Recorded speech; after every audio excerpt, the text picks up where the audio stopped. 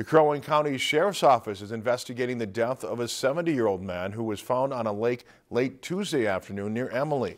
According to Crow Wing County Sheriff Scott Goddard, John Michael Ritter of Rogers was found Tuesday around 5 after his wife reported she had found him unresponsive on his back near his fish house on Mary Lake in Emily.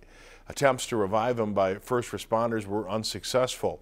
According to a release, Ritter was from Rogers but had a cabin on Mary Lake.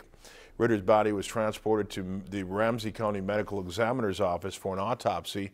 No foul play is suspected.